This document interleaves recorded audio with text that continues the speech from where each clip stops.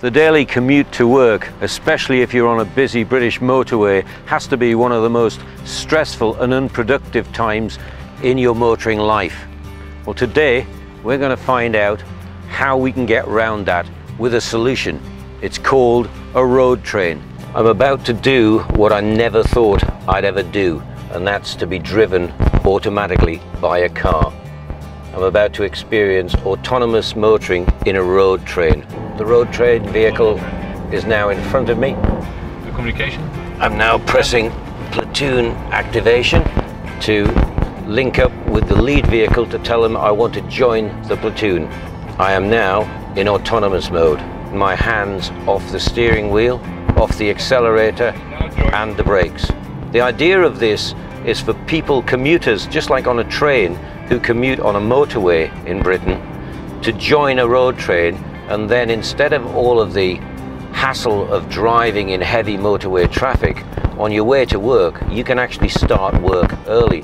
And you can actually take your computer, the car's in full control, and I can start to do emails, log on. So I'm absolutely maximizing my time in the car now. It's a very, very surreal feeling. You know, we're increasing speed now, we're cornering on a bend on a 4-lane motorway. But what if there is an accident? Say the truck driver goes off the road. Well, even then the situation is good because of the backup systems in the car. What happens when the truck driver sees a collision coming up? He will brake, and as soon as he brakes, that is notified via computers back to the cars in the convoy, and they will automatically brake.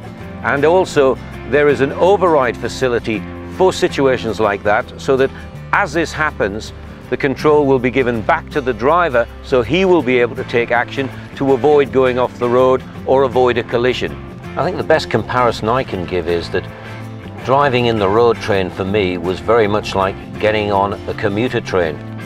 The experience is dramatically similar, and once I got over the initial strange feeling of sitting behind a steering wheel and not steering, but actually working my computer, it was amazing how quickly I actually became relaxed with it.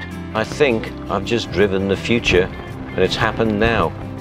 The experts say that this may be 10 years before it can actually go fully into action. But if you think that autonomous driving is sci-fi, let me tell you, it is not. It is very much a reality, and it's going to come quicker than any of you think.